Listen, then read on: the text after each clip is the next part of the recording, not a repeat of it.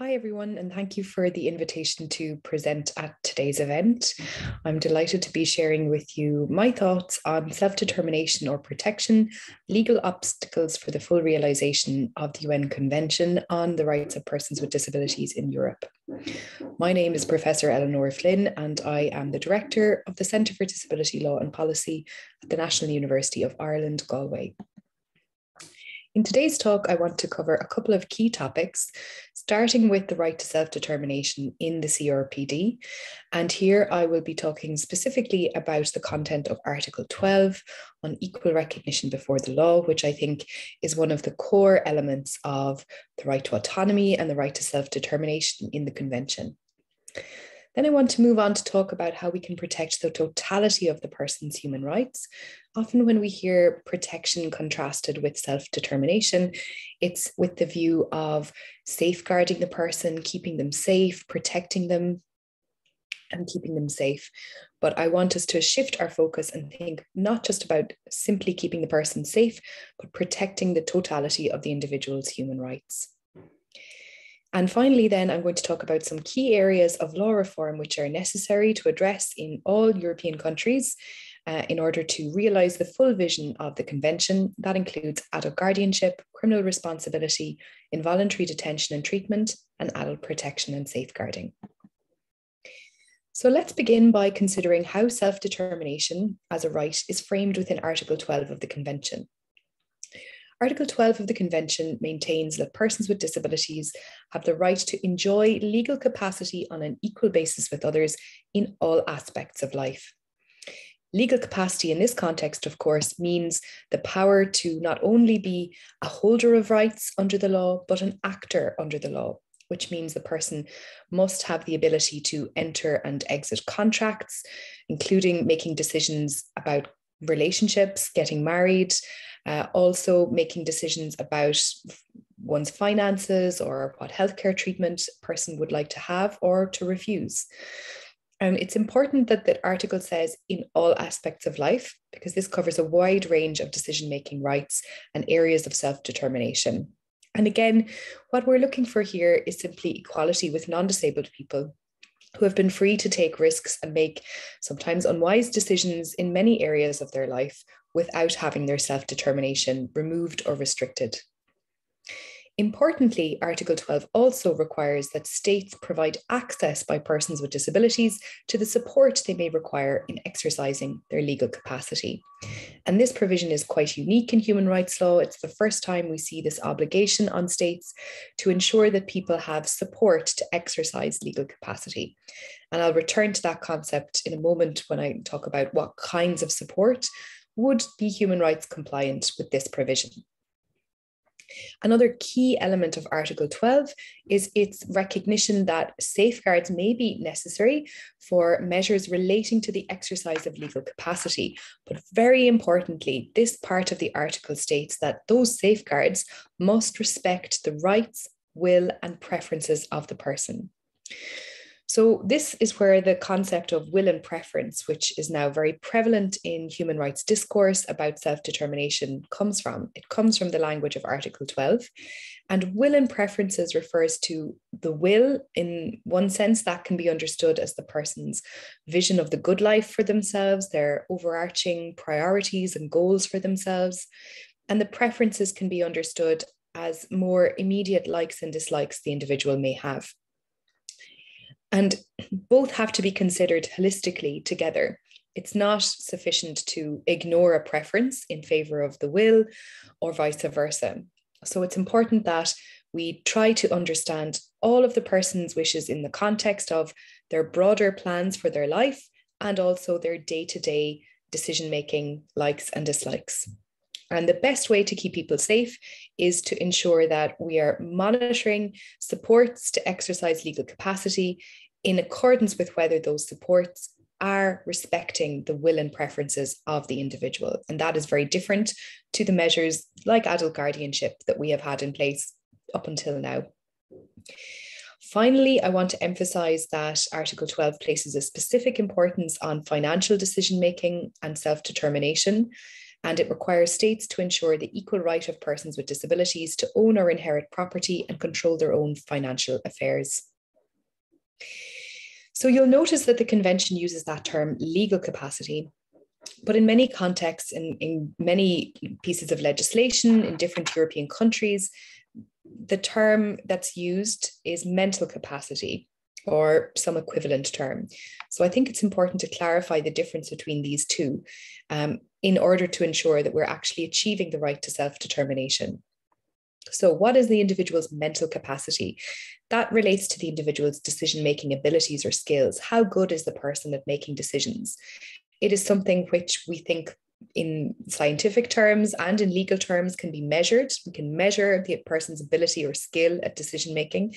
And most commonly nowadays in legal systems, it is measured in accordance with something called the functional test, which has 4 criteria. Does the person understand the information relevant to the decision, including the outcomes of the decision? Are they able to use and weigh information in terms of their choices and options? Are they able to weigh them up and consider them? Are they able to retain or remember the information about the decision? And then can they communicate, whether by speech, verbal communication, gestures, body language, in writing, in sign language, some method of communication of their decision to others? So typically when a person is not fulfilling one or more of those 4 criteria, then they will not be considered to have mental capacity. And many legal systems will then deny the individual's legal capacity, that is the power to make decisions that the law recognizes, like making a will or getting married or entering a contract or giving consent to medical treatment. So if we were to take the requirements of the convention, and in particular Article 12, seriously, then we need to move away from focusing on and attempting to test or assess the individual's skill at decision making. And instead, we need to move towards an approach that invites us to discover and interpret that person's will and preferences, to understand what does the person want for their own life and how can we support them to achieve that goal. So how big a problem is this focus on assessing the individual's decision-making ability when it comes to the right to self-determination? I would argue it's a global and not just a pan-European problem. But importantly, many countries are learning that by restricting the person's power to make legally binding decisions, whether through adult guardianship or any of the other measures I mentioned, in the name of protection. But the reality is that this does not, in fact, protect people from exploitation and abuse. We have seen countless examples of how people placed under guardianship have been exploited or abused by their guardians and by others. And I would use the analogy that it is similar to how people were placed in institutions in order to protect them. And we know now and have always known about abuses that occurred in those institutional settings. So it's part of the same problem. We need to move away from this idea that stripping the individual of their power to choose is actually a protection, and we need to support the individual to make their own choice. So this is the view not only of researchers and scholars, but of the human rights experts who make up the UN Committee on the Rights of Persons with Disabilities, who have criticized this approach, which they term substitute decision-making, and called for states to replace it with supported decision-making. And why have the UN Committee done this? Because they argue that these approaches that deny disabled people decision-making power are discriminatory, because non-disabled people are not stripped of their ability to make legally binding choices in the same way.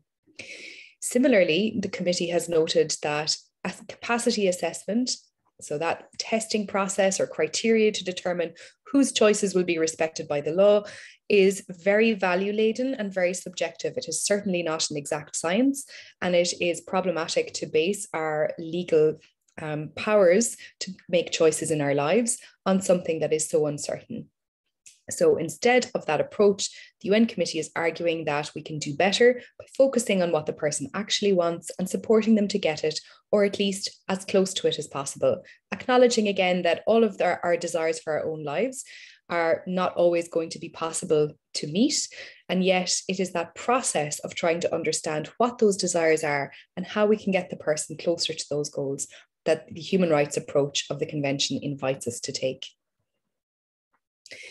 So I mentioned a moment ago that the UN Committee has been calling on countries since the very beginning of its work to abolish systems of what it describes as substitute decision-making and replace them with supported decision-making, which is more compliant with the right to self-determination. So what does the committee mean when it says substitute decision-making? The committee has now clarified this in General Comment 1 and provided a definition of a substitute decision-making system that violates the individual's human rights. So the criteria are, first, a system that allows for legal capacity to be removed from the individual, even if this is only done for a single decision. This clarification has been very important because many countries in Europe and around the world argued that, okay, plenary guardianship or full or total guardianship systems where the person was not allowed to make any legally binding decisions, perhaps those are unnecessary or need to be reformed, but surely we can keep some systems of partial guardianship. And the committee has been very clear on this point, that that is not acceptable from a human rights standpoint, because even to remove the individual's power to make one decision is still a violation of their human rights. And this is the case in a situation where either the court or some other body or tribunal who is stripping the individual of their legal power is appointing another person to make that decision. So in some cases that will occur. Someone is appointed as a guardian, for example, and they can be appointed over the individual's objections. So if I do not want a guardian, but a judge can still appoint me one, then that would be a violation of my human rights if that person is given the power to make decisions on my behalf and I no longer have that power myself. The other way in which a human rights violation can occur is that the decisions being made by a substitute decision maker are based not on my own wishes or my will and preference, but rather on what someone thinks is in my best interests. So this paternalistic approach, particularly for adults, of focusing on best interests is something that the UN Committee is asking for all states to move away from. So what should we be moving towards? What is the system of supported decision-making that would give a greater protection for the totality of the individual's human rights that the UN Committee is asking states to achieve? Well, it has some important components. First of all, it must be something that is available to all disabled people, regardless of the level or severity of their impairment, and regardless of the level of their support needs. So it cannot be something that is only given to people with low support needs or only given to people with high support needs. Every person with a disability who wishes to have support to exercise their legal capacity must have it, according to the UN Committee. Again, we return to that point of safeguards being based on will and preferences. So not safeguards based on best interests, but instead focus on the person's wishes. Another key issue for support is that the person's communication style or their lack of financial resources must not be a barrier to accessing support. So you shouldn't need to be someone who is verbal or speaking in order to access support. You also should not need to have your own financial resources to pay for support. It should be freely available to anyone who requires it. The person must have the option to have their supporters legally recognized. So some people may want to make a legally binding support agreement with one or more supporters who assist them in making decisions, and to use that document when they go to the bank or the doctor or anywhere to ensure that the supporter is involved in the decision-making process. So that option must be available to people, even if many people will still want to continue, as most of us do, with informal support by having the support of friends and family that we can take advice from when we make decisions, but not necessarily have any legally binding agreement with them. It must never be used to limit other fundamental rights. So the fact that I use support in making financial decisions should never be used as a justification to prevent me from making a decision about my relationship or about getting married, for example. And finally, crucially, it is important that the person can refuse support, can change the support agreement they have, or end the support relationship at any time. And this is really critical for self-determination. If we're going to impose something on someone, we cannot, according to the UN Committee, call that support. It is something else if it is going to be imposed. So now that we have a clearer sense of what the UN Committee is asking for, I want to move on to consider what kinds of protections would comply with the human rights approach. So I mentioned at the beginning this notion of respect for the totality of the individual's rights, not just the right to be safe or free from harm or free from exploitation, which is a right under the convention, but it's not the only right.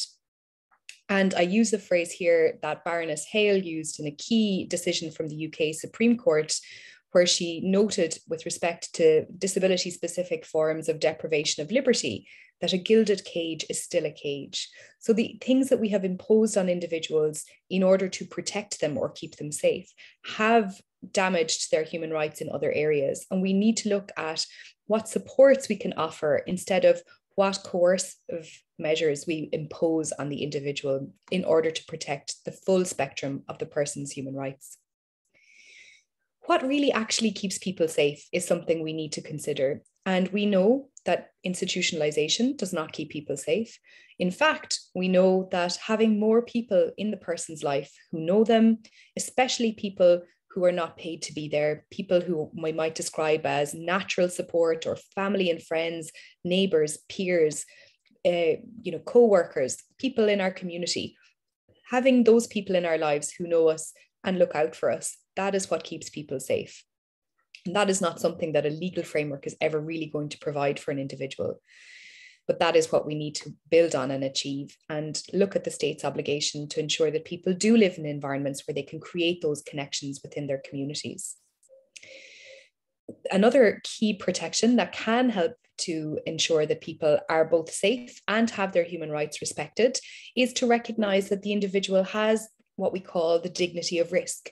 So each of us enjoys the opportunity to make mistakes, to learn from those mistakes, or perhaps not to learn from them, but to have that dignity of risk. And this is something that comes up a lot, particularly with disabled people's choices of where and with whom to live. And not just disabled people, but older people too. Especially common in my context would be where an older person wants to continue living at home, even in situations where they now need a lot of support and they may not have that access to that support, or may not want that support in their home, but they want to stay living at home, even though others would prefer them to enter a nursing home or a more secure environment, because they might be, for example, at risk of falling and injuring themselves. And again, in another important English case, there was a decision about whether an elderly woman had capacity to choose to live in her own home. And she talked about the risk of falling and was clear that this was a risk for her. But her perspective was, if I die on my own floor, I die on the floor. I'd much prefer to die in my own home. I really would. So acknowledging that people are weighing up the risks inherent in their choices and giving them the dignity to allow them to take those risks, not abandoning individuals to risk by any means, but rather providing all the support to help the person to mitigate any risks to themselves, and then documenting the person's clear and consistently expressed will and preferences to make a decision that others consider to be risky. That is what will protect individuals, including protecting supporters from liability for having respected that decision, even though it is a risky decision. And that also brings up the issue of the interpretation of the individual's will and preferences. So the UN Committee has acknowledged that there may be situations, very hard cases, very challenging situations, where we don't really know exactly what the person's wishes are, or the person may be expressing conflicting will and preferences. And in these cases, we may at some point have to do our best to interpret how we should apply the person's will and preferences to the present situation. But they are clear that that is not a violation of the individual's human rights, because it is focusing and attempting to get as close as possible to the person's own wishes as the basis for any decision being made in that context. I want to share an example from a Canadian project led by families and disabled people about informal safeguards. So I'll just read the example on the slide. A number of years ago, Josh and I had been out walking. We stopped back at the house for a quick minute and I left him sitting at the front door in his wheelchair. A few minutes later, I returned to find that he had maneuvered out of his seatbelt, over the foot pedals, out the gate, and was gone. I ran to the street, looking both ways. My heart was pounding. He was not to be seen. I retraced my steps, searching the yard and house, thinking he couldn't have gotten away so fast. He had. In a panic, I called out to neighbours, and a search party of about 12 gathered. Some went left, others went right, and some stayed put. I was a mess. He was so vulnerable walking and on the streets. Well, a short time later, he was found safe and sound, a block away, exploring a barbecue that had been left out for recycling. One of the neighbours on this street saw him and stayed with him, knowing that he wouldn't be out on solo journeys. Another neighbour found the two of them holding hands and chatting, and got another neighbour to come back and get me to come help convince Josh to come back home. So this really demonstrates the power of living in a community where people know you, where people know that you may not be someone who would typically be out by yourself. And this brings to mind for me an example of a very prominent civil rights activist in Northern Ireland, John Hume, who developed dementia in his later years of life and sometimes was found wandering around the city of Derry. And anytime he was found, because he was so well known, he would be returned to his home by somebody some passerby, any taxi driver, whoever encountered him out walking alone, knew to check and see whether he needed a lift home. And so it's by being known by people in our communities that we can really be kept safe, rather than by institutionalizing people and denying people the right to make choices for themselves. So what does this mean for the reforms at the legislative level that would be needed in most, if not all, European countries, and indeed globally as well? So I think one of the most clear areas of reform that's necessary is adult guardianship or trusteeship, conservatorship, wardship. All these terms are used as examples of substitute decision making, and all of these are things that need to be abolished where they meet the committee's definition of substitute decision making, and we need to replace those systems fully with supported decision making. So it's not sufficient to introduce supported decision making alternatives, but leave some form of guardianship in place. And this is something that has happened in many European countries, and we need to do better. We need to do more, because we have data from those countries that demonstrates as long as guardianship is an option, it will continue to be used. And in some cases, the numbers of individuals being admitted to full or plenary guardianship are not reducing and are even in some countries increasing, even though supported decision-making alternatives have been introduced. So this is a problem, and we need to work on that. And there are countries, particularly our colleagues in Latin America, in Peru, in Colombia, in Costa Rica, who have shown us how this can be done and how you can completely abolish all forms of substitute decision-making under the law and replace them with supported decision-making. Involuntary detention and treatment, particularly in the context of mental health laws, this is an ongoing issue for all European countries, and we all still need to work to abolish these forms of involuntary detention and treatment, wherever they include a criteria about the individual's disability, impairment, or in my context, the term mental disorder is used to justify involuntarily detaining individuals alongside considerations of risk of harm to self or others.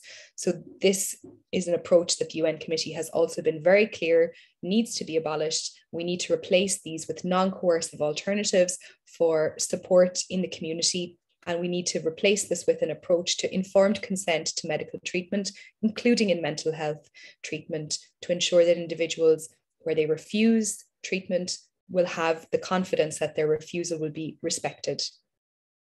When it comes to adult protection and safeguarding, this is a live issue for us in Ireland at the moment, where there are plans to introduce safeguarding legislation, which we have not had in law before. And this is something we're very concerned about from a disability rights perspective, because again, often these systems either explicitly or implicitly discriminate against disabled people and impose restrictions on disabled people's decision-making because of safeguarding concerns, which we would never impose on non-disabled people in similarly risky situations. One example I typically use in this context is about domestic violence. So we know, for example, that many survivors of domestic violence continue living with a violent partner, even when it's risky and it's dangerous to do so. That is the process before people feel able or ready to leave a violent or risky situation. And so we would never impose the requirement on the individual experiencing the violence to leave that situation or remove them from that situation against their consent. What we would do is continually offer support to the person, make sure they know that there are alternatives, that there are services to support them, that there is alternative housing available, that there would be support for them and any children they may have, and so on.